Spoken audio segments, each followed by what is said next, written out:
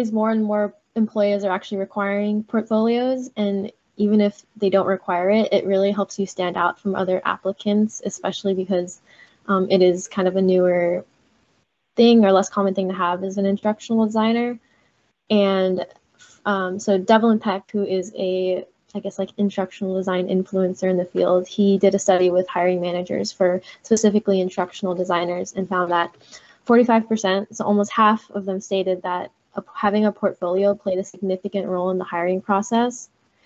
And then from that same study also found that portfolios are in the top 3 items that hiring managers consider when they're hiring someone, and that came after professional experience and the actual interview. So clearly portfolio is a super valuable, I guess, item to have when you're applying to jobs. It really is a great way to showcase your work. And even just beyond the applying to a new job, it's really a great way to track your own personal progress and see how far you've come in your instructional design career. And then, like I said, a great way to showcase what sort of skills you have, whether that be software or just more theory and concepts.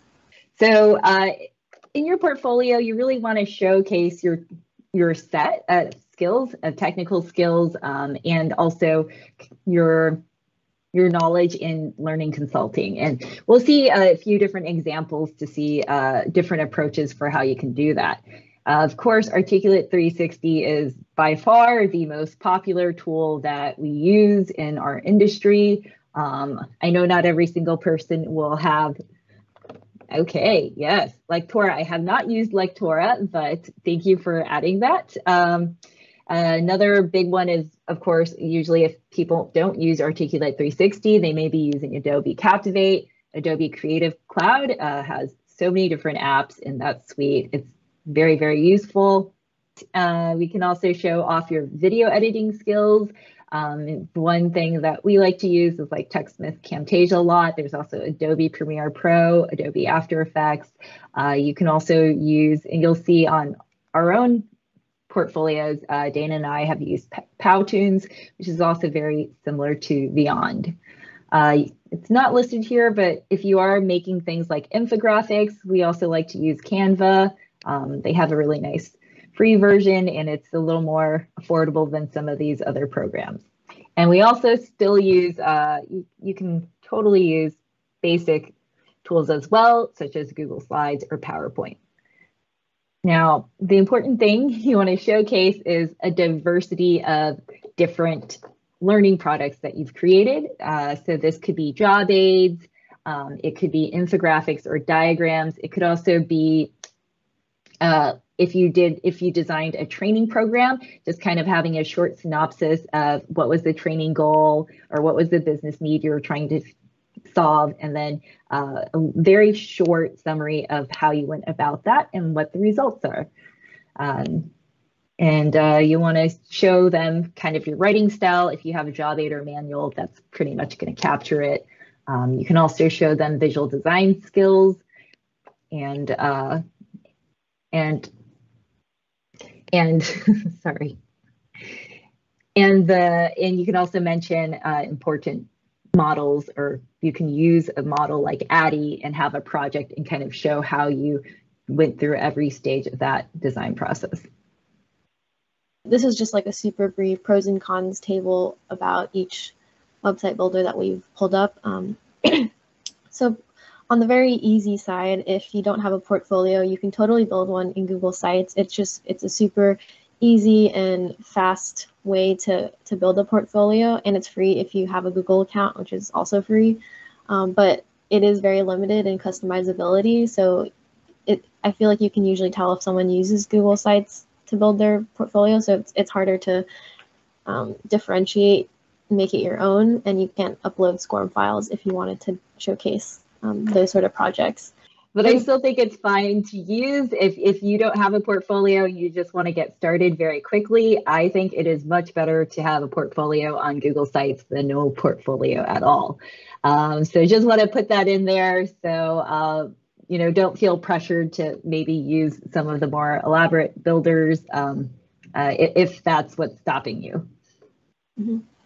Yeah, and on the other end of the spectrum is HTML, CSS, and just, making your entire website from scratch, which, like if you have the front end coding knowledge to do that, that's totally an option, and you can make it super customizable to what you want. But if you don't have any front end coding knowledge, it is probably going to be a challenge to do that. And I don't know if it's worth the time to learn that in order to create an instructional design portfolio, because I don't, coding is not a skill you really need in instructional design. But if it's also a passion project, go for it.